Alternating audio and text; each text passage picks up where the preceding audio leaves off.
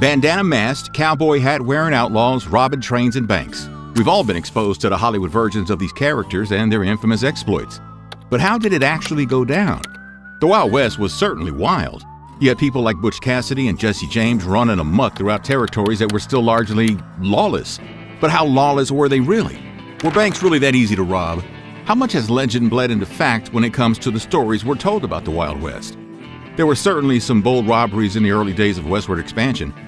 Robberies that would probably make a modern thief squirm uncomfortably at the sheer ballsiness of the attempts. Here are some of the greatest hits and the stories of the men and women behind them.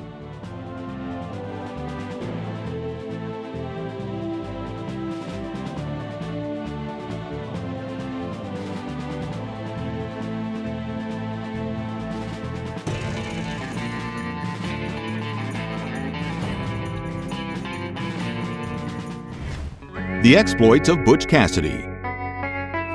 Butch Cassidy was probably one of the most famous and prolific outlaws in the history of the Wild West. I mean, this guy robbed a lot. It's estimated that he committed more than 20 robberies in multiple countries, and he and his gang made off with maybe $500,000 in loot. That's late 1800s dollars. In today's money, Cassidy and company raked in over $10 million. Robert Leroy Parker, aka Butch Cassidy, was born in Utah in 1866. Cassidy's robbing spree began in the 1890s when he formed a Wild Bunch gang with Harry Longaball, also known as the Sundance Kid. One of their most famous heists came in 1899 when they robbed a Union Pacific train in Wilcox, Wyoming. Cassidy had already made a whole bunch of money from bank and train robberies at this point. His first robbery came a decade earlier when he and his previous gang robbed the San Miguel Valley Bank in Telluride, Colorado, to the tune of over $20,000. With over $500,000 in today's dollars, Cassidy bought a ranch out in Wyoming, from which he'd go on to one of the most prolific heist streaks in history. By 1899, Cassidy was flush, but in Wilcox he would hit real pay dirt. Cassidy and his gang, which at the time included the aforementioned Sundance Kid and another kid, Kid Curry, they really liked their kid nicknames. Anyway, the gang had been planning the robbery for weeks. They'd scouted out the area, planned their escape routes, had on their best designer Wild West mask, and were loaded up with all their best dynamite. On the day of the robbery, the gang waited near a trestle bridge for the Union Pacific train to arrive. When the train approached, the outlaws forced the engineer to stop by waving a big red flag. The engineer shouldn't have stopped. They then separated the engine from the rest of the train, ordered the engineer to move the locomotive down the track a short distance, and then they proceeded to blow up the bridge with the dynamite they had on them. Then they moved to the mail car, which they knew was carrying a whole lot of cash and gold, and used the rest of their dynamite to blow up a safe that held upwards of $35,000 worth of loot. That's a little over $1 million in today's money. It was and still is one of the largest train robberies in American history. The gang divided up the loot and escaped back to their hideout in Hole-in-the-Wall, Wyoming. A good name for a town that housed outlaws, if you ask me. But the Wilcox train robbery didn't go unnoticed. The Union Pacific Railroad and the Pinkerton Detective Agency launched a massive manhunt for Cassidy and his gang once they figured out it was him. Film-worthy hijinks would ensue. No, wait a minute. They did make a movie about it. The Pinkerton Detective Agency was hired by the Union Pacific Railroad to help combat train robberies, which were obviously a common problem at the time. One of the agency's most famous cases was their pursuit of Butch Cassidy and his Wild Bunch gang. The Pinkerton Detective Agency hired a bunch of shady detectives to track down the Wild Bunch. One of the most notable Pinkerton agents involved in the pursuit was Tom Horn, a former cowboy, soldier, and mercenary who was reportedly responsible for the extrajudicial Wild West-style killings of 17 people. Anyway, the Pinkertons pursued the Wild Bunch for a few years, but the gang always squirmed their way out of some tough spots. In 1901, the Pinkertons finally got a photo of Mr. Cassidy and Mr. Sundance, and they started papering streets with those famous wanted signs. That didn't work. Well, it kind of worked. Their gang had basically fallen apart by this point. Cassidy and Sundance, I'm just going to call him Sundance now. I see why he changed his name from Longaball. Well, they fled to New York City with fellow crew member Etta Pace, where they assumed fake identities and hopped a ship headed for Buenos Aires. Cassidy goes south. They kept those robberies going down south. The remaining gang members made their way through Argentina and settled on a ranch in a remote area of Patagonia called Cholila and began robbing banks to finance their lifestyle.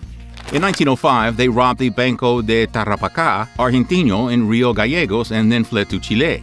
In 1908, the trio moved to Bolivia and kept the criminal life they knew best, robbing a few more banks, including the Banco de la Nación in the town of San Vicente in 1908. By this point, it's thought that Etta Place had had enough of life on the run, and she reportedly hopped a ship to San Francisco. Or maybe she didn't. There are other reports that she might have ended up in Paraguay. Others say she might have lost her life in a violent run-in in Argentina. And yet others claim that she died of good old age in 1966. Who knows at this point? Just like Etta Place, the fate of Cassidy and Sundance is kind of foggy. In 1908, a courier was transporting the payroll for the Aramayo Franca and Cia silver mine in Bolivia when he was held up and robbed by two masked men thought to be two American outlaws. The robbers made off with a whole lot of loot, and the Bolivian authorities obviously weren't pleased and launched a manhunt. Cassidy and Sundance apparently made the mistake of moving around with one mule from the silver mine, which was branded, and someone noticed. Bolivian authorities figured out the two bandits were hiding out at a lodging house in San Vicente, Bolivia, and when they closed in, gunfire broke out. In the aftermath of the battle between Bolivian authorities and Cassidy and Sundance, two bodies were found inside the house. Now, they were assumed to be Cassidy and Sundance. Case closed, the two notorious bandits had met their end. Or did they? The bodies were never positively identified. Researchers in 1991 even tried to go where they were thought to be buried and conduct DNA analysis of remains, but nothing came of it. The story takes an even stranger twist with a newly discovered Chilean newspaper clipping which details how Sundance, using an assumed name, had got in a heated dispute a few years earlier before the battle in Bolivia and was arrested by Chilean authorities in the town of Antofagasta. The arrest was for ending a man's life. He was bailed out, though, bailed out by a U.S. diplomat named Frank Aller, who coughed up $50,000 for the Outlaws' bond and even provided him with a house for his house arrest. Sundance would escape yet again, but it's unclear whether or not diplomat Aller knew who he was helping. The radioactive snake oil salesman. Now, the Wild West wasn't just bandits robbing trains and banks with six-shooters and masks. There were also plenty of people who robbed people of their money by having them just handed over to them. Scammers who promised this or that cure or remedy. Tricksters who stole money right from under people's noses while they just looked on and loved it. One of the most notorious and most dangerous was a guy named William J.A. Bailey, the radioactive snake oil salesman.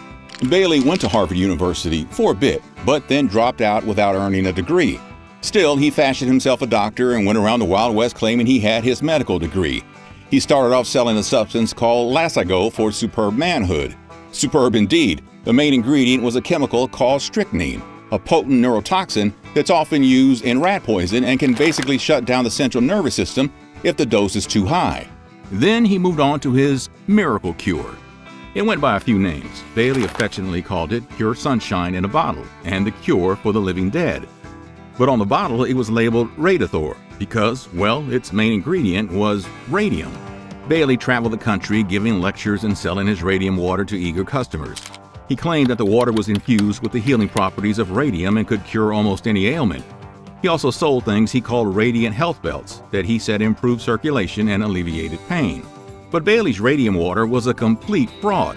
Radium is very radioactive stuff that you shouldn't be messing around with, let alone pushing it as a health remedy. The water that Bailey sold was actually just ordinary tap water that's been exposed to a small amount of radium. It had no healing properties whatsoever. Despite this, Bailey's scam was highly successful. He was able to convince a lot of people to buy his miracle cure, and he made a small fortune from his sales. His fraud was eventually exposed, though, and he was arrested and charged with nuclear war crimes. No, he wasn't charged with nuclear war crimes, but he was charged with fraud. He was found guilty, and he got 5 years in prison. Bailey's scam wasn't an isolated incident during the Wild West era. A lot of fraudsters and quacks traveled around the country selling all kinds of bogus medicines and potions to gullible customers. The Wild West was lawless, and out there, medicine was too. The Ballad of Jesse James.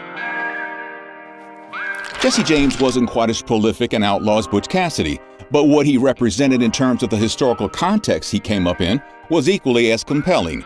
James and his eventual gang, the James Younger Gang, started their spree in the years right after the Civil War, a time of pretty intense political and social upheaval in the U.S. Now, during the war, both Jesse and his brother Frank fought as guerrillas for the Confederate Army and carried out raids and ambushes against Union forces. After the war, a lot of Confederate soldiers were in a pretty tough spot. Many of them didn't have homes, jobs, or any real future prospects. A lot of them, including the James brothers, figured they'd start robbing banks, stagecoaches, and trains to make a bit of money. A lot of people in the South viewed the James Younger gang's crimes as acts of rebellion against the victorious Union, and the gang became folk heroes in many parts of the former Confederacy. But as we'll see, James and his gang were not exactly Robin Hood-type thieves who stole from the rich and gave to the poor. James first entered the Wild West limelight after robbing a bank in Gallatin, Missouri. He and his gang, which wasn't the James Younger gang yet, had already robbed some banks around Missouri and even off the mayor of the town of Richmond. But in 1869, he and his brother would make headlines. According to James, he thought the Gallatin bank manager was a guy named Samuel P. Cox, a former Union officer who apparently killed his friend Bloody Bill Anderson during the Civil War. Anyway, James was apparently trying to take revenge, and he entered the bank and ended the manager's life. Except it wasn't Cox, it was some other guy named John Sheets. Poor John Sheets. Not only that, the robbery netted James and his brother somewhere between $600 and $900. But James was charged with murder and then promptly skipped town, officially becoming an outlaw. A few years later, the James Younger gang was formed. The James brothers teamed up with Cole Younger and a few other former Confederate guerrillas they knew from the war. Now, in 1873, they staged the first robbery of a moving train in American history. The gang learned that a shipment of $75,000 worth of gold was being transported through Adair, Iowa to Chicago by the Rock Island Railroad. The gang set up a shop on a curve in the railroad tracks, and as the train rounded the bend, they used ropes to pull the tracks loose, derailing the train, plunging it into a ditch, injuring a whole lot of passengers, and killing the engineer and fireman, aka the guy that stoked the coals on the trains in those days. They went in one of the cars and forced a surviving guard to open the safe, but there was only around $3,000 in it. Not Butch Cassidy type loot, but it was the equivalent of about $70,000 today. The James Younger gang's reputation was as one of the deadliest and most feared outlaws of the Wild West. The jig is up. The downfall of Jesse James began with a bank robbery in 1876 that went horribly wrong. On September 7, 1876, Jesse and his gang tried to rob the First National Bank in Northfield, Minnesota. As they were doing it, the townspeople got a bit suspicious. Quite a few of the locals had their own weapons, and a firefight broke out in the streets once they realized what was happening. During the battle, 2 of the crew members lost their lives, and the rest were forced to scatter. Now, once they split up, the gang tried their best to blend in with the local population, but that didn't go so well either. Burning down 14 mills in the area also didn't help things, which they apparently did as a kind of symbolic middle finger to the county, its politicians, and its economy, which they thought was complicit with their tough economic situations after the war. Frank and Jesse managed to evade authorities for another few months, but they were eventually tracked down in St. Joseph, Missouri with the help of the same Pinkerton detective agency that we mentioned earlier. In the ensuing battle, Frank James surrendered, but Jesse managed to escape. He lived in hiding for the next few years, but in 1882, he was betrayed by one of his few remaining members of the gang, Robert Ford, who used his 6-shooter on him while he was hanging a picture in his home. Ford was hoping to collect the bounty on James' head, but instead he was charged with murder and sentenced to death. Tough break. But the same day he was sentenced, he was pardoned by the governor of Missouri, who apparently knew Ford had intended to execute James. It was pretty sensational stuff, basically a government-sanctioned extrajudicial execution. In the aftermath, Ford and his brother collected a relatively tiny amount of the reward, fled Missouri, and started a stage show where they reenacted the famous shooting. Cherokee Bill. One of the most famous Native American outlaws of the Wild West was a guy named Cherokee Bill. Bill was the name of Crawford Goldsby, born to a mixed father who was a Buffalo soldier during the Civil War and a mixed mother who was Cherokee, white, and black. He came from a diverse background, and his crimes, well, they were anything but vanilla. He went on one of the most legendary and shortest rampages in Wild West history between 1894 and 1896. Cherokee Bill's criminal career began in the spring of 1894 when he dueled a man named Jake Lewis for beating up his younger brother. He went on a run and eventually met up with a couple other mixed-blood Cherokee outlaws, Jim and Bill Cook, and headed over to the capital of Cherokee Nation, Tahlequah, Oklahoma. The U.S. government had just bought a piece of Cherokee land and agreed to pay out over $250 to any Cherokee who had a legal claim. The outlaw trio did, so they went to collect their money. But the authorities caught wind of their whereabouts, and the inevitable Wild West scuffle ensued. One of the police officers was killed, and the gang got away. Now, Cherokee Bill and company then went on a bit of a rampage that included ending the lives of quite a few people, law enforcement and civilians alike, and robbing upwards of 10 different locations, including post offices, banks, general stores, and of course a couple of trains. Cherokee Bill's violent behavior and frequent run-ins with the law quickly made him one of the most wanted men in Indian Territory. A large posse was formed to capture him and his gang, and a $1,500 reward was put out for his capture. Now that was a lot of money back then. And in August of 1894, Cherokee Bill was finally captured in Nowata, Oklahoma, and sentenced to your classic death by being sent to the scaffolds. While he was being held in custody in the Fort Smith jail, Bill was given a pistol by another inmate to supposedly help him escape, which he of course tried to do. He shot and killed the guard who was watching him and almost got away, but he was eventually corralled and put back behind bars. On March 17, 1896, Cherokee Bill met the scaffolds in Fort Smith, Arkansas. He was just 20 years old. His last words were reportedly, "I came here to die, not to make a speech." He kind of low-key did both. The Dalton Gang. Next up, we have a group of brothers, some of whom went from being lawmen to lawless men. The Dalton Gang was made up of 4 brothers, Bob, Grat, Emmett, and Bill Dalton, plus a bunch of other cronies whose robbing spree lasted from 1890 to 1892. They were 4 of a staggering 12 kids who grew up in Missouri and who went on a spree of bank and train robberies in Kansas and California. The Daltons had beef with the Southern Pacific Railroad. Bill Dalton specifically wasn't too pleased with the company and reportedly called it the SP Robber Barons because of land disputes between the railroad and local farmers. The Daltons had also been cattle farmers, and the company had apparently cheated him and his brothers out of money for cattle they had sold to the railroad. So they started to take their revenge, but it didn't go too well at first. On February 6, 1891, the brothers robbed a Southern Pacific train near Alila, California. Well, they tried to rob it. How about that? The gang was able to stop the train by flagging it down with a red lantern, and then went about trying to find the safe they thought had all the money in it. The brothers were pretty good at something called following the pay car. Pay cars were the railroad cars that carried all the cash and other valuables for things like payroll and company expenses. By following the pay car, the Daltons could anticipate when and where they would strike, which allowed them to plan their heist with pretty good accuracy. A lot of times they would use insider information they got through bribes or other more forceful means to learn about the movements of the pay car and the kind of stuff it was holding. But this one didn't go too well. The guy guarding the safe, called the express messenger, refused to open it, and yet another firefight was on. In the battle, the messenger and the engineer were killed. The gang got away, but they got away with nothing. Goose egg. Nada. Not a doggone thing. They hit a few more pay cars in the following months with more success, netting a couple of $1,000s each time.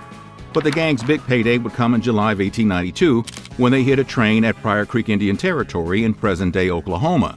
The train had a whole lot of money on it this time, and after yet another engagement that saw 2 guards and an innocent passenger lose their lives, the gang was able to run away with about $17,000 in cash. But it came at a cost. A $5,000 bounty was placed on each one of the brothers' heads. The race was on to catch them and cash in.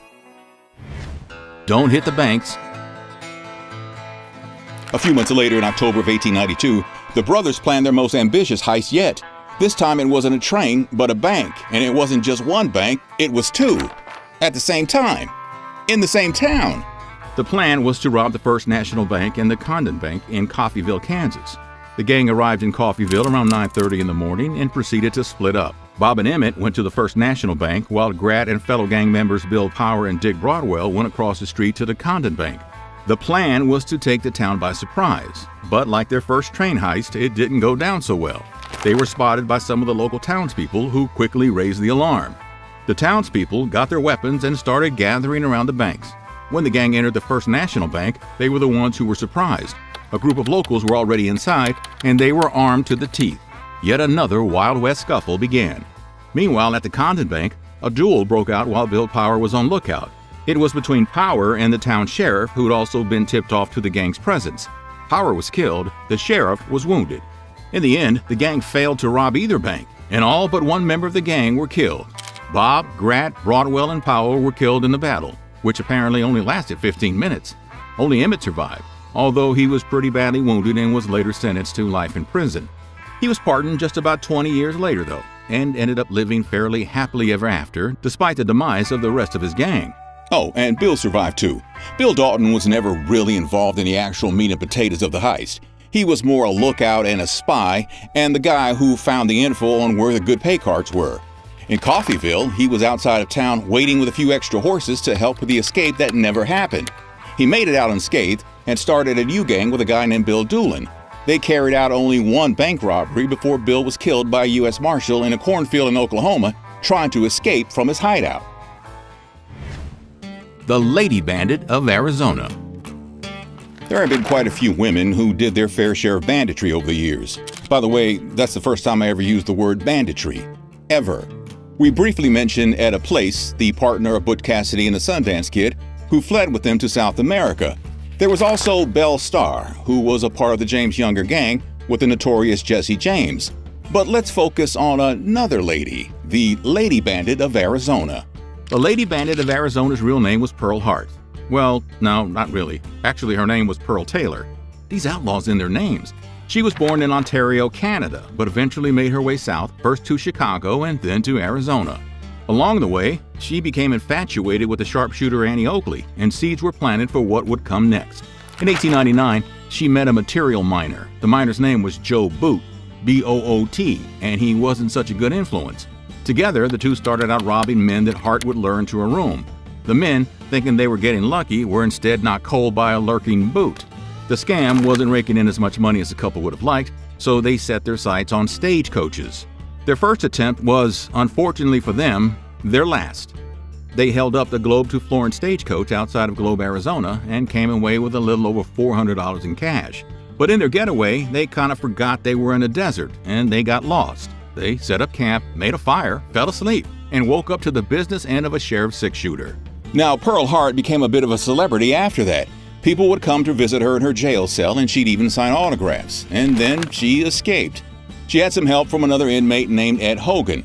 The two quickly were recaptured, though. At her trial, a trial where the jury was entirely men, she admitted her guilt, saying she only started robbing to get money for her mother. The story actually worked, and she was only sentenced to 5 years in prison. Joe Boot wasn't as fortunate, though. He got 30 years. What else do you want to know about the Wild West? Let us know in the comments. And don't forget to like and subscribe for more nutty history.